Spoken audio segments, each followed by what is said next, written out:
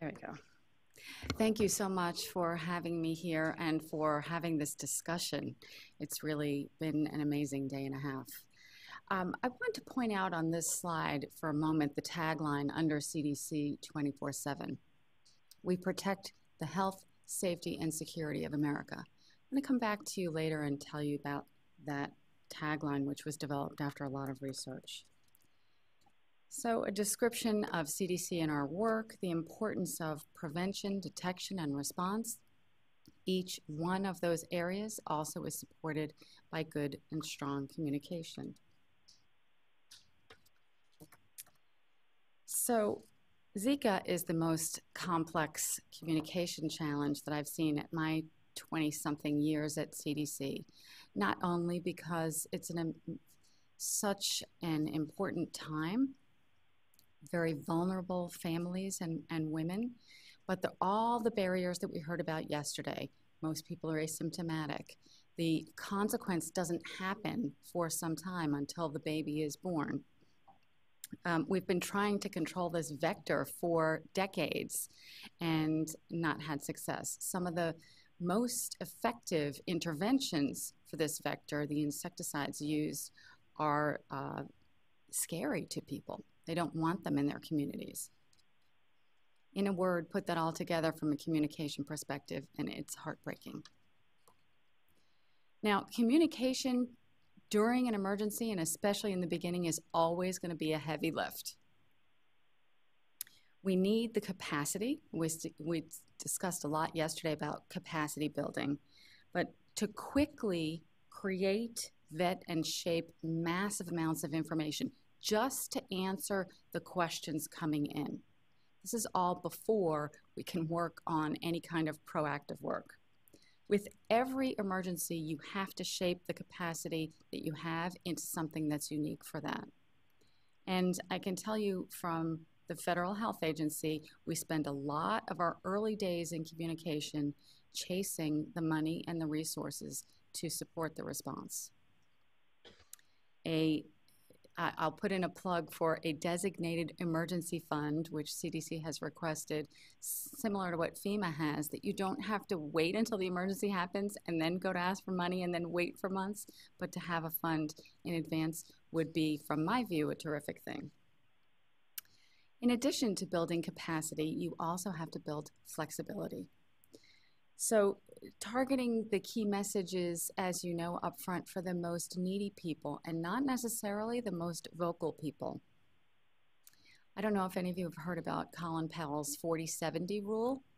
You need enough information to give you about a 40 to 70% chance of being right and making the right decision and then going with it.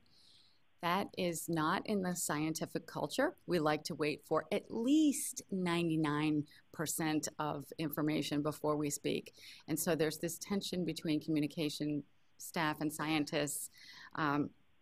There's got to be a Goldilocks zone. I don't know if it's quite the same as 40-70, but whatever it is, you cannot wait until you have 100% information until you communicate. So the most important piece is that a specific strategy has to come on top of the capacity and the flexibility for every outbreak. It's different. You can build in advance, you can consult in advance, you can prepare in advance, but everything is different. We know how to talk pretty well government to government at different levels, both up and down. And we often know from our past history how to speak government to people. But as we heard yesterday, people aren't getting all their information or even most of it from government or influential sources anymore. They're getting it from other people. And the strategy that we have had to work on, both for Ebola and Zika, was getting into that sharing of information people to people.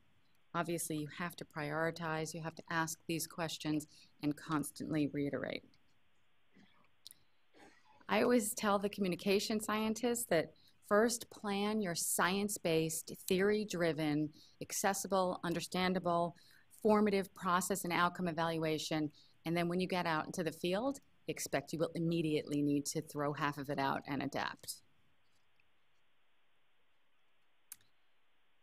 So using the convenient ad hoc sources, the places where information is being exchanged, whether it's local media, social media, or a woman selling a wonderful food by the road stand who is the community leader. Wherever that information is, you have to go there and be there. And that takes time.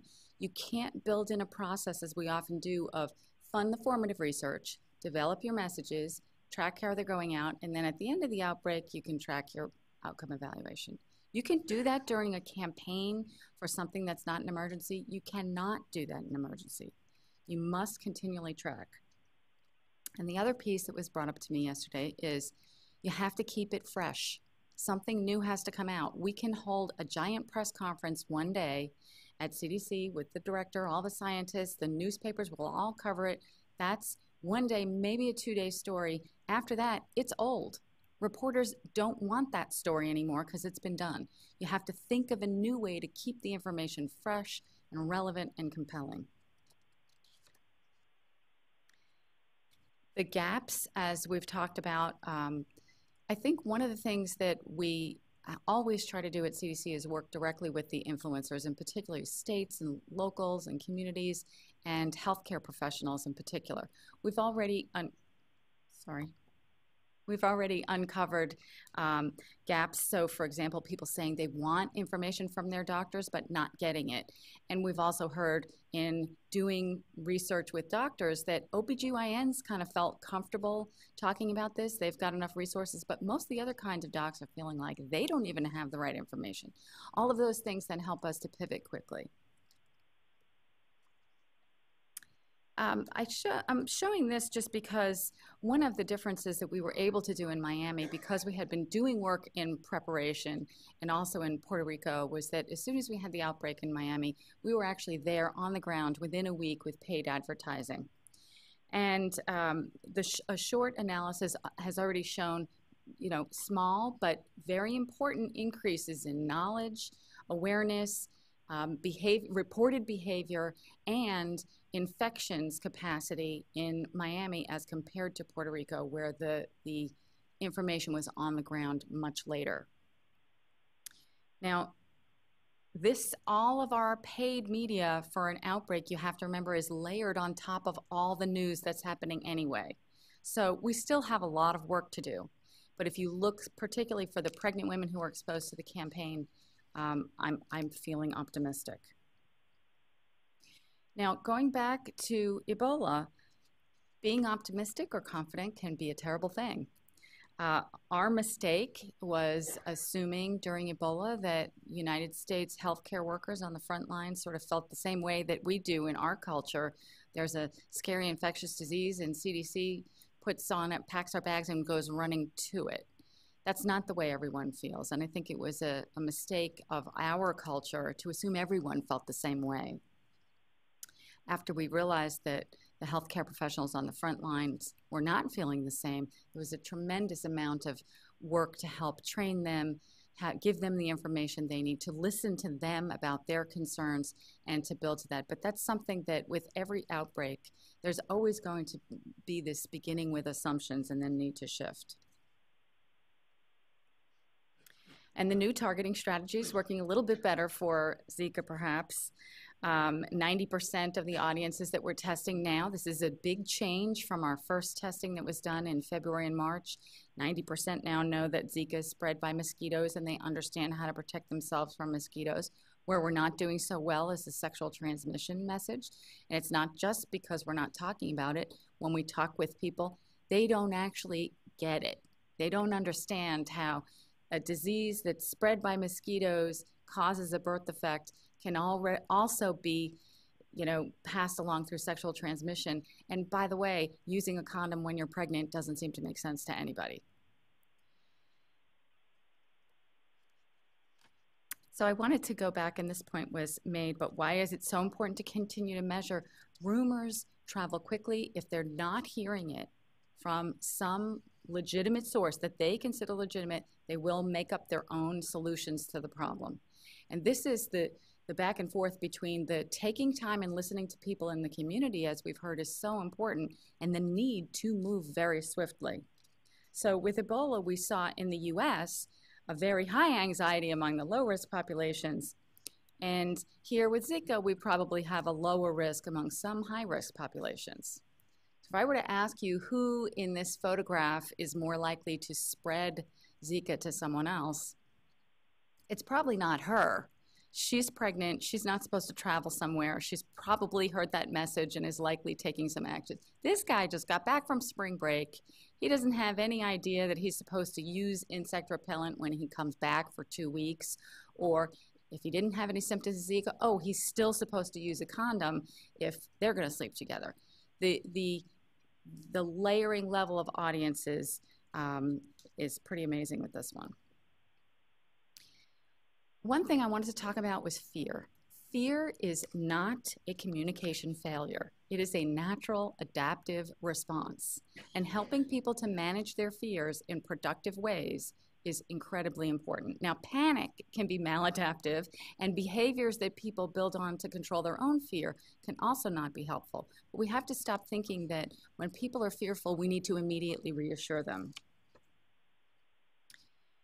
We have a lot of different ways to manage fear. We know that acknowledging it, empathizing, talking with people about all the qualities of it, but never over-reassuring or saying, do not be afraid. And I did want to make reference to our CIRC manual developed by Dr. Barbara Reynolds at CDC is a very good resource for managing the particular kind of risk communication that needs to happen during an emergency and immediately. I won't spend a lot of time on this other than to say that, yes, community engagement is incredibly important. We've just heard all the reasons why that's so. But I want to go back to a point we mentioned yesterday. So if you don't engage the community, you don't understand what they're saying, you will not understand what they're hearing. It's not what you say, it's what they hear. They have their own experts and their own people they're paying attention to. So these protesters in Puerto Rico believe that the solution is worse than the problem. And that's just spraying with insecticide. We haven't even gotten into, genetically modified mosquitoes or Wolbachia, which is a bacteria that invades the mosquito and keeps it from breeding. It's like the parasite of my parasite is my friend. But we live in a world today where facts are not enough. We live in media villages. I got this concept of a media village when I was in Liberia during Ebola, and this village had shut themselves off, literally, from the outside world to protect themselves with Ebola. Well, we do that today in the media. We have our own media villages that we live in, and like it or not, every time you look, you click, you pick up a paper or tune into a channel, you are reinforcing your own views, whether you know it or not. The stories that you see are based on the stories that you've already seen, and it's tailored to you. It's a critical challenge because we, particularly in the scientific community, tend to speak to ourselves. We live in our village. We like our village because everyone agrees with us, right? They respect us. When we say our particular points of view, we don't like it. It's very uncomfortable to hear the other side. But half of America is not in your village, no matter what village you're in. We talked some, and I promise I'm finishing soon, but we are losing the ability to tell what's real. As long as it fits with our worldview, we're likely to believe it. There was a recent Stanford study, 82% of middle school kids couldn't tell the difference between real news and fake news. Another survey said adults who, the more attention they pay to social media, the less likely they are to recognize that a story they had seen was fake news. And this has happened in the mainstream media who have picked up some of these stories and then been embarrassed and have to say it. It's not just the uneducated. And the danger is you can say to yourself, well, I'm educated, I know and understand, and I'll train my kids. But the fact is we should all worry when people don't know what's real and not. And the man who entered the pizza parlor with a gun to do his investigation because he read about a whole plot happening there, he was sincere. He was really believing that he was going in there to help. If we as a society can't tell the difference between real and fake news, or totally biased versus a healthy skepticism, we are in trouble. And I think that health literacy is not enough, science literacy is not enough. We need media literacy. We need a national media literacy action plan. So here may be how we communicate in the US, but wherever you talk, if you're talking face-to-face overseas, or even here in the US, if you're using pictures to communicate because you don't have a language, if you need help understanding something complex, all of this communication takes support and investment. The 3 points I want to leave you with again: be strategic, don't be afraid of fear, and remember you're in a media village and we have to break down the barriers between that. I did promise I was going to tell you about this. We protect the health, safety, and security of America. At CDC, we talked to many people from different media villages before we settled on this. This is what people want from us. And this is, in fact, what we provide. So this is how we're going to talk about it. But there's a lot of complex science between what goes on in people's heads when they read words and understand phrases. So again, thank you for your help to advance science and the understanding of science and shining a spotlight on this issue. Thank you.